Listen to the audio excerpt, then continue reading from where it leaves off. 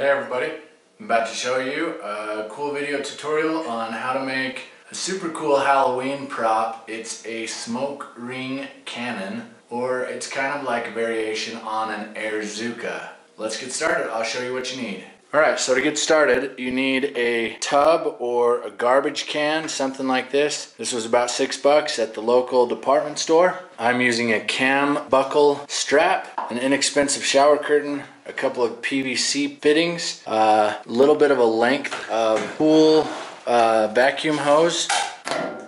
There's another PVC fitting and a PVC pipe, and then of course you need a fog machine. I'll show you a way to do it with dry ice as well. Fog machine is the coolest. So the size of all of this stuff depends on, in this case, the size of the outlet on the smoke machine, which is 1.5 inches. So 1.5 inches inside diameter. That's what size this pipe is, 1.5 inches.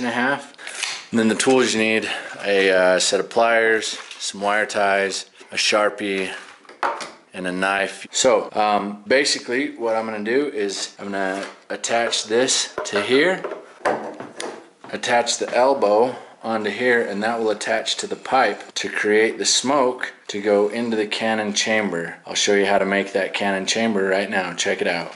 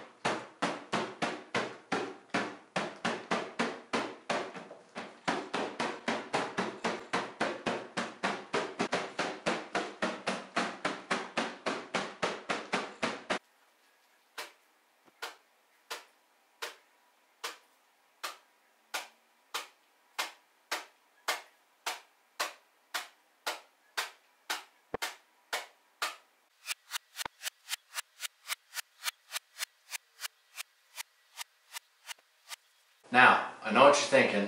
You're thinking, that's pretty cool, but who the heck has a fog machine? That's why I'm going to show you a different way to do it with dry ice fog. And we'll see how well it works out. I've actually never tried this way before, but it's got to work. What you're going to do is boil some water. That's going to be key to getting the best dense fog out of dry ice, is starting with really, really hot water. You're going to put that into a bucket. Make sure it's a good thick bucket so that it doesn't melt or something like that. Then you're going to put the dry ice into the bucket with the hot water. Now, dry ice does create pressure. I'm not liable for you passing yourself out. If you breathe too much of that, it'll starve you of oxygen. You could die or just pass out. And whatever it is, be careful with it. Dry ice is definitely not something to be toyed with. I'll show you how to do it. We'll try it out.